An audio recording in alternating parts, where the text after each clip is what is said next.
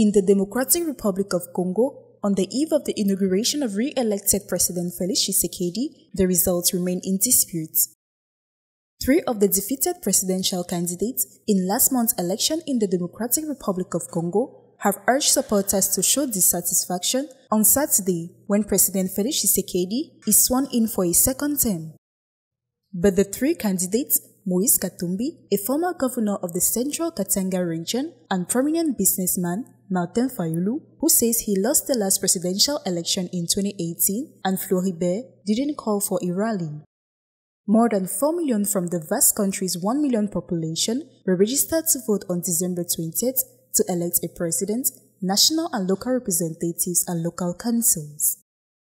Voting was officially extended by a day to take account of problems and continued for several days afterwards in remote areas, according to observers.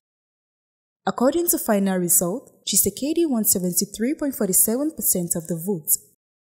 Katumbi came a distant second with 18.8% of the vote. Fayulu got around 5%, while Azuluni got less than 1%.